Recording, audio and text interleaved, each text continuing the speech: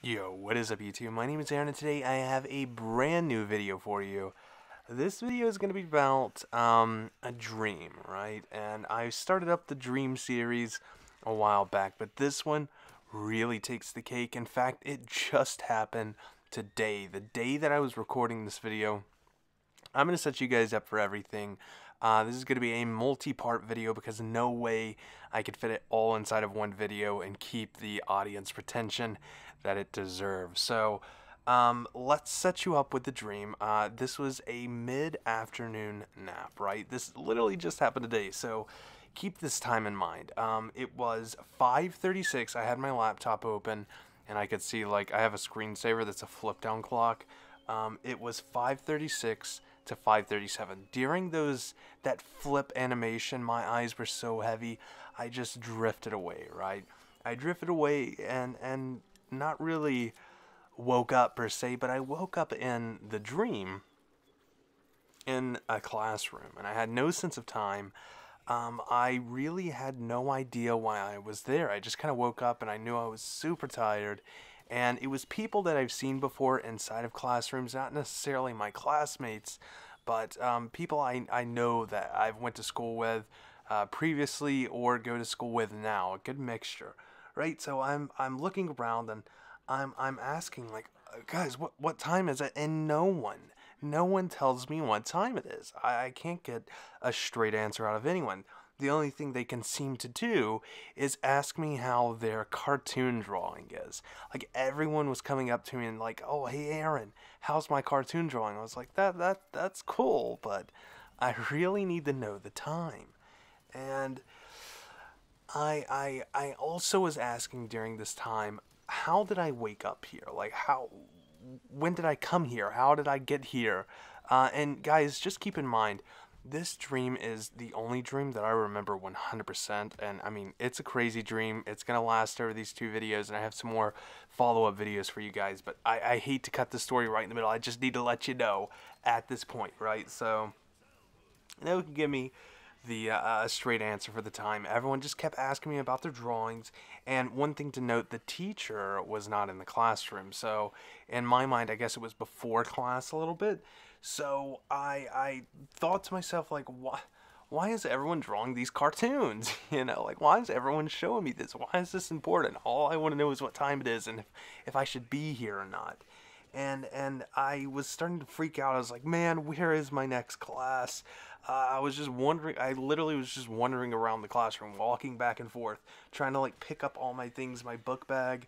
And I looked at my class schedule printout that I had in my bag, and I was like, what? I'm supposed to be in here. Like, oh yeah, today's Wednesday or something like that.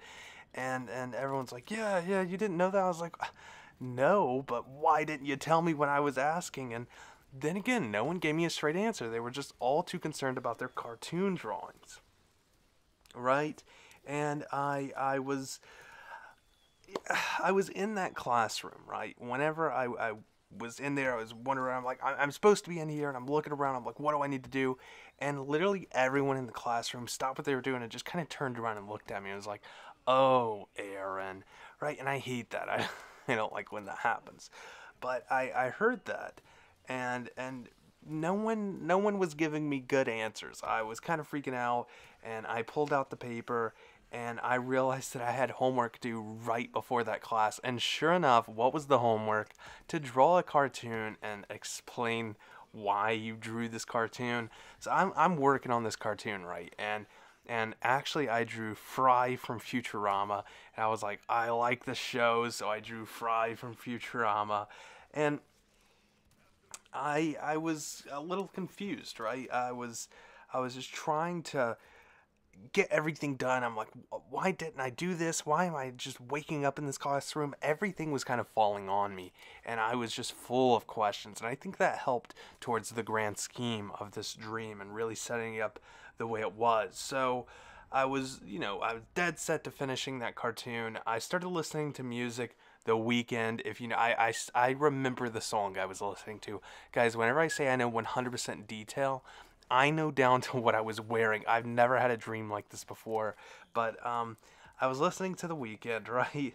And I completely got it done as soon as the teacher walked in. It was like, all right, class, time to present. So I'm like, whew, okay, I'm glad I got this done. We're all presenting now. And the entire class went up and presented the cartoon, and I sat there through all of it, literally minute by minute that it took. I was sitting there and I could feel this, right? And everyone was, presenting, and then they would instantly leave.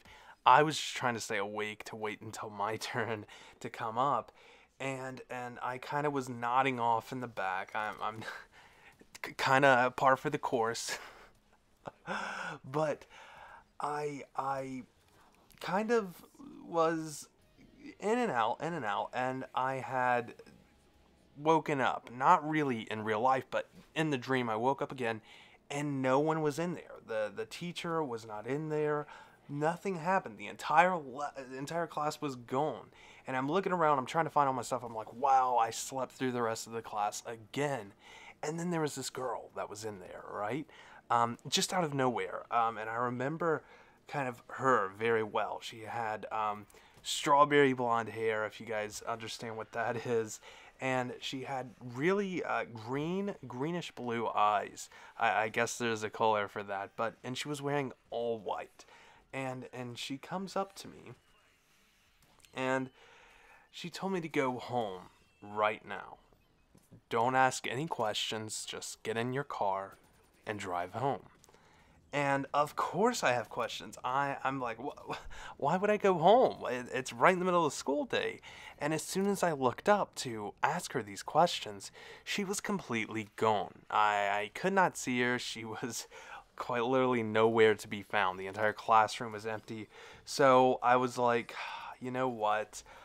I'll do it. I'll just go home. I mean, she said to do it, might as well do it.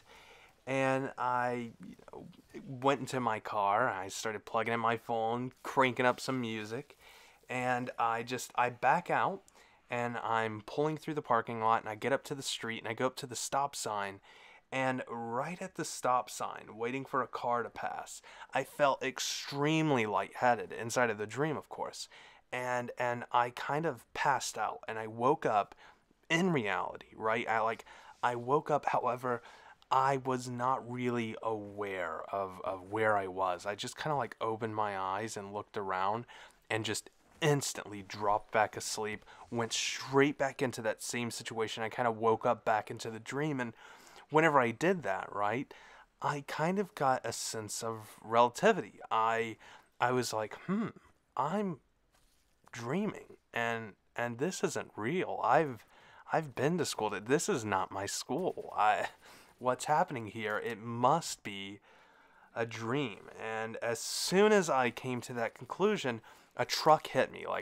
It wasn't a bad boom, I'm being knocked over. It was just kind of like a little side swipe.